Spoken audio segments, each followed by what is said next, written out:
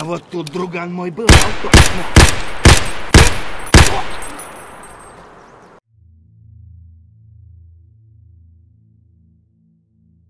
The SKS. What's not to love?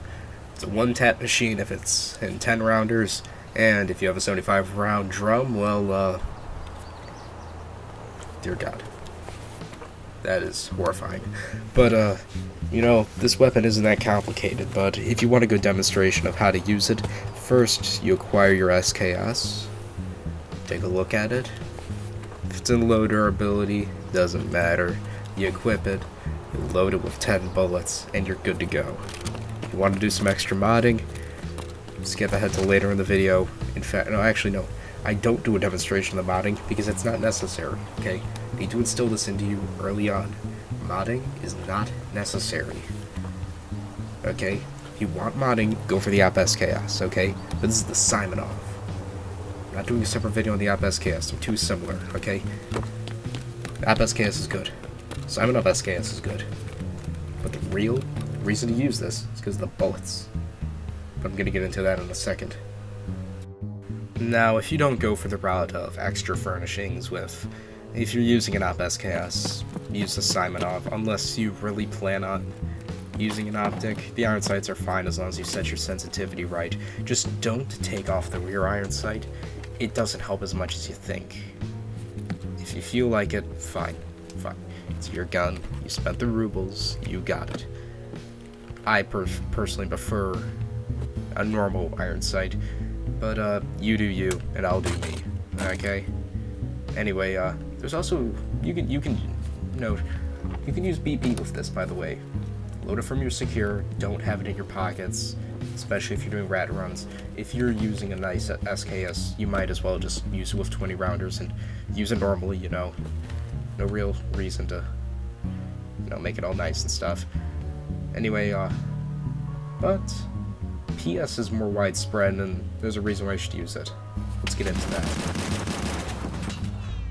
Now, I am an absolute nerd when it comes to the stats of Tarkov. I love looking at them, especially ammunition. Now, there was a slightly sneaky change that came to PS 762 as of this wipe. They buffed its, I believe, armor damage, or maybe their penetration slightly, maybe both. You can look at the two pictures. I forgot what they said. The earlier one is from December 20 of 2021, and it's from the Wayback Machine. Now here's the thing, that image is very close to how I remember it from last wipe, which is when I joined, so I can verify that it's correct and is an accurate representation of what it was before. Now there's a bit more to this. You see, when, let me explain the ammo chart. Level 6 effectiveness, straight through, over 90% chance. 5, that's when you start getting to like 60, 70, 50, you know, it needs to build up. And while that does still sound good, you know, hey, it stopped it. Stopping it doesn't negate damage. If something is close to penetrating, it kinda represents, you know, when something nearly penetrates a piece of armor, there's a lot of deformation on the other end, so that's the blunt damage, you know. Bullet hasn't gone through, but some of the energy is still making its way through. The blunt damage for PS against level 4 is very close to its normal damage. It's roughly around 50, it's in the 50s or in the 40s, you know. It won't dip down into the 30s until you start shooting people who have Korans. Usually once you get up to 3 effectiveness, it's only roughly 20% of the damage that's going through, so for like T41 against level 4 is roughly 20, and for PS against a Koran, that'll also be around 20. Kinda interesting how that works. So it's still going to 2-tap people through level 4 or 2 or 3-tap. Still very effective for an early on bullet. Use it, abuse it, while they haven't nerfed it into the ground. But how about actually using the SKS? You know, we've been talking about the numbers, and so far, on paper, it looks good. But then again, a lot of things look good on paper. The SR25 looks great. It's mega expensive. For the performance, it definitely matches its price tag, but it does have that price tag, you know? I don't think a SR25 is a good example of the SKS. you get what you pay for in Tarkov, okay? But let's see if this is worth even trying out in the first place.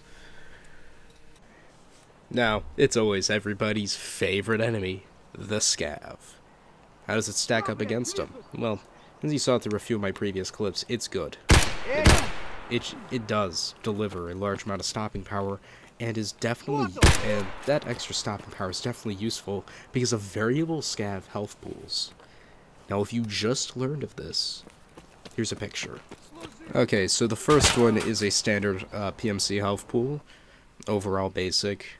This one's a bit trickier considering some rounds will be forced to 3-tap, and then there's just this.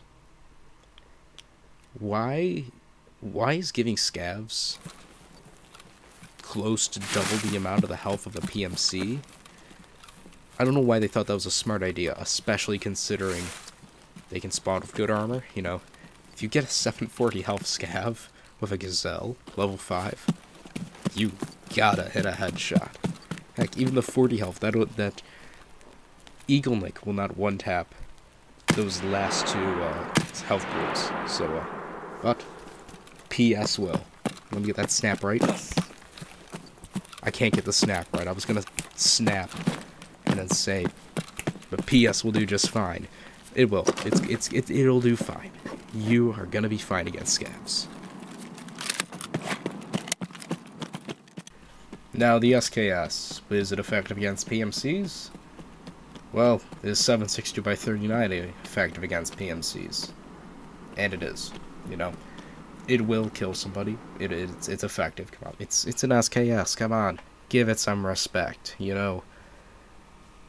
And also, it is an SKS, so you're gonna be limited to, well, you can get 75-round drums. Okay, yeah, the SKS is really viable, you know.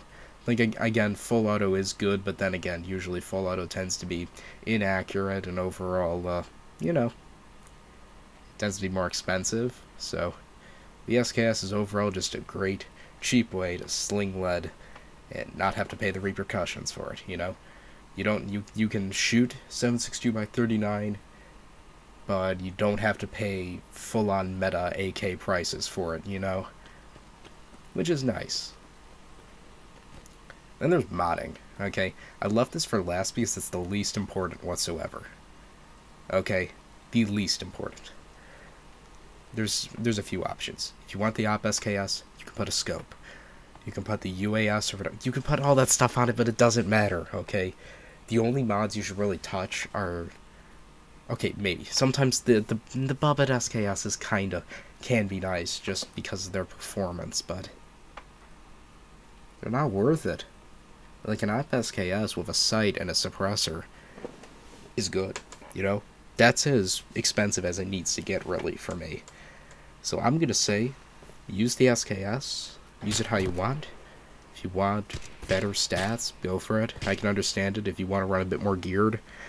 I would say, if you're gonna use the 75-round drum, have a backup 20-rounder in case things get dicey. But other than that, the SKS is a solid, viable weapon, and I hope this video was better quality than the last Tarkov video. I'm trying to improve, but I don't know. Thank you for watching. I appreciate it greatly.